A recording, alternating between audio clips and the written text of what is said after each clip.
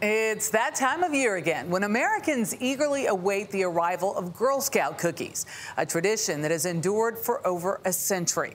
While once baked at home, the cookies are now factory made with one common but controversial ingredient: palm oil. Mainly produced in Southeast Asia, palm oil has made its way into at least half of all packaged goods in the average supermarket, and even used in biodiesel. But how it is made is provoking both ethical and environmental concerns. Now, one Girl Scout troop is taking a surprising action, stepping away from the annual fundraiser that defines their organization.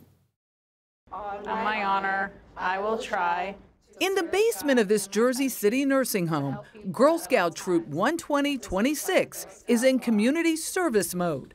Finish your last card, start cleaning up. Making cards for residents while brainstorming alternatives to the big fundraiser they ditched 3 years ago. Get your Girl Scout cookies here. The perennial Girl Scout cookie sale. Who here misses selling cookies? I miss selling them, but it's for a good cause.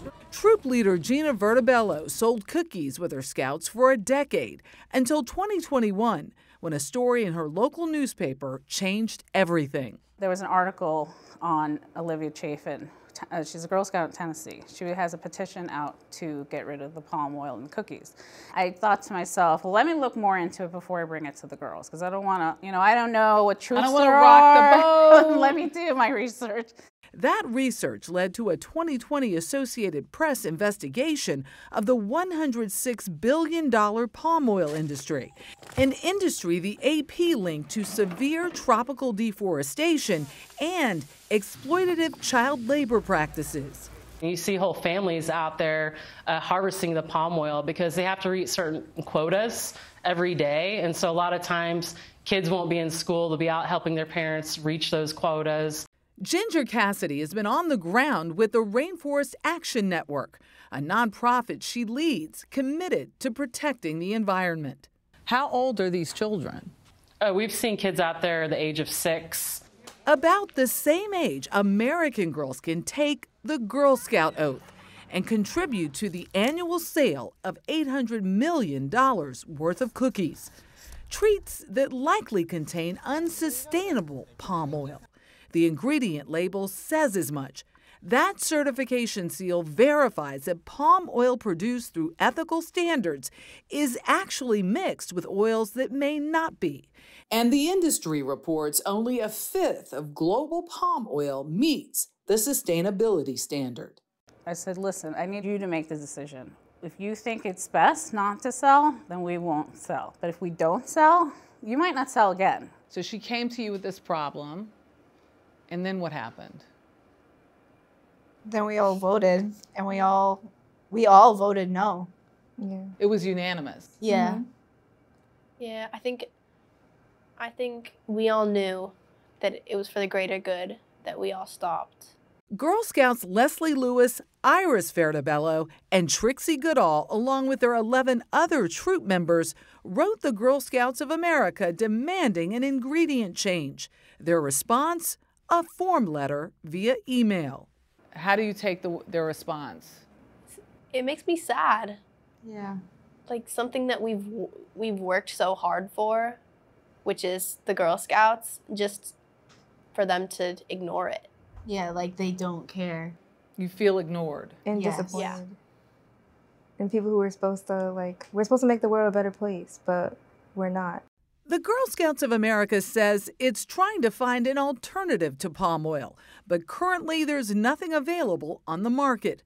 The organization declined our request for an interview, releasing this statement saying in part, child labor has no place in the production of Girl Scout cookies. If certain suppliers are not following best practices, we expect the Roundtable on Sustainable Palm Oil, of which the Girl Scouts is an affiliate member, to take action quickly.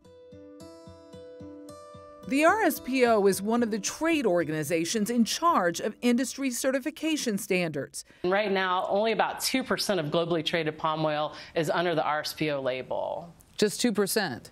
Exactly. That group also declined our interview request, but said in an email, We applaud Girl Scouts troops for drawing attention to some of the issues associated with unsustainable palm oil production. As for claims of child labor, the RSPO didn't deny the problem, but said while it can impose appropriate sanctions, it's not a policing organization. It added that it's setting the strictest certification standards currently applicable to the palm oil industry. Unfortunately, they can't be trusted because we've still been able to find connections with RSPO certified palm oil that's still connected to tropical deforestation and egregious labor practices. So it's really up to all of us, including the Girl Scouts, to apply pressure to the RSPO and the companies that are supplying this palm oil that is still not sustainably sourced. Bigger eyes are watching too. The United Nations, for one, through its International Labor Organization. I do think it is important to understand that in global supply chains that you have a rather complex network of suppliers. Kevin Cassidy leads the U.S. division. There's always clever ways that people find around this, but I think what's really quite important is that if the legislation is in place, if the enforcement is in place, and the access to justice is in place, then those issues can be addressed more firmly. As for that troop of Jersey girls, Let's get started. they're taking the bitter without their sweet. We still like Girl Scouts. It's not that we don't like Girl Scouts. We do. We like, our meetings and doing the things that we do, like the service projects. But, the cookies right now are just either on hold or never. So there are hundreds of products with palm oil in it. The Girl Scouts cookie sale is a drop in the bucket.